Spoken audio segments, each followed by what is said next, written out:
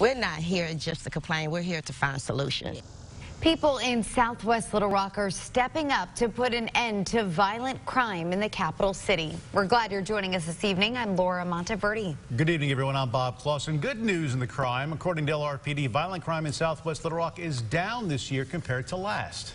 Jessica Rank joining us now live in Little Rock. And Jessica, what do police say is the credit for the decrease in crime? Yeah, Bob and Laura, well, police tell me it really comes down to the effort put forth by both police and the neighbors in Southwest Little Rock, both of them working together to help bring those numbers down. Step by step, We walked everywhere. these two women travel a familiar path.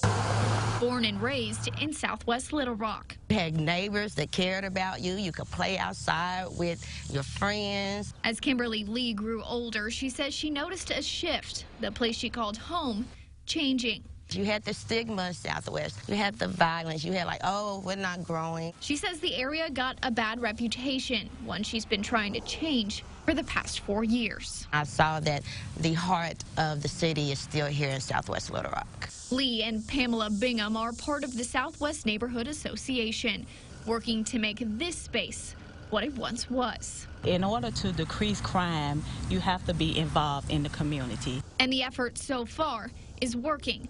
According to statistics from LRPD, violent crime in Southwest Little Rock down an average 27% in the last year. That's where basic community policing starts. Officers say the decrease is thanks to relationships that are being rebuilt between police and the public as LRPD works to build common ground. I'm a person behind this badge just like you. LRPD says there's still a long way to go, with 47 homicides in the city this year.